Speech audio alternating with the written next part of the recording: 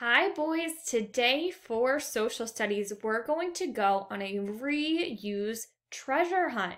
That's right, a treasure hunt. We're going on a treasure hunt just like the Super Kids characters have been going on this week. This week in social studies, we've been talking about the 3 R's: reduce, reuse, and recycle. Today, we're going to focus in on reuse. We're going to learn how we can reuse items from around the house. Today's assignment is going to be very similar to our design thinking challenges.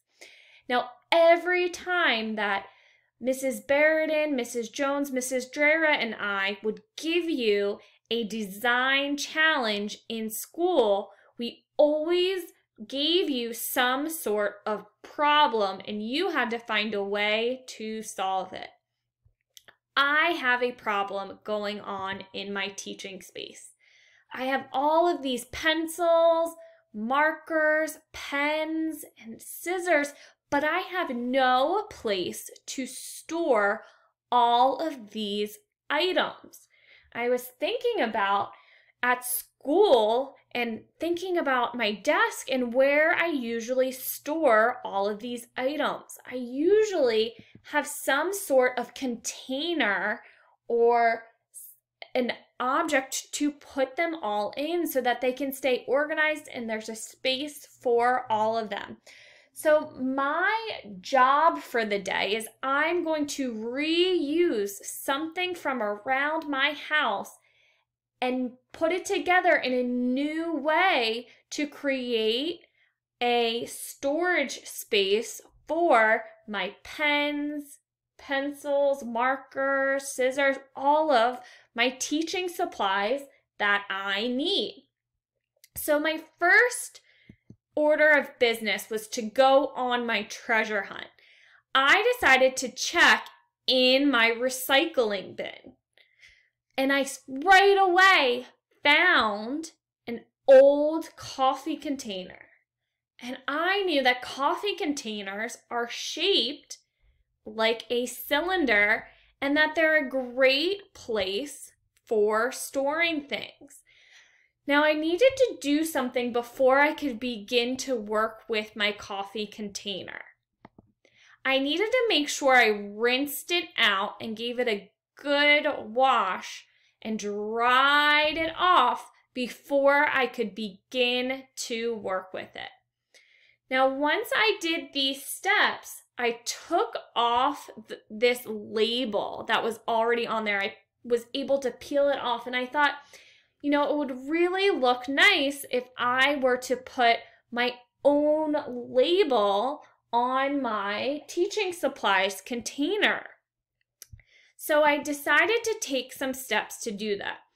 All I had was some notebook paper. I didn't have any plain paper around my house, and that's totally fine. So I just decided I was going to use some notebook paper, and I got a ruler. And similar to the kente cloth that you made with Mrs. Barrett, I made sure that I measured out how tall my container was. I looked at how tall it was and I made sure I measured along the paper that length, and then I cut around the bottom.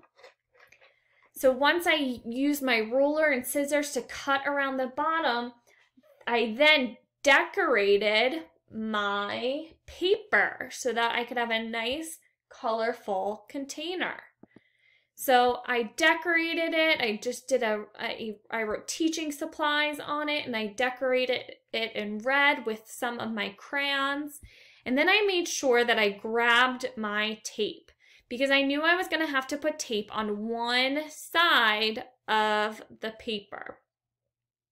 So I put one side on the paper over here, one piece of tape on the side of the paper, and taped that side down to the container or the cylinder of the coffee container.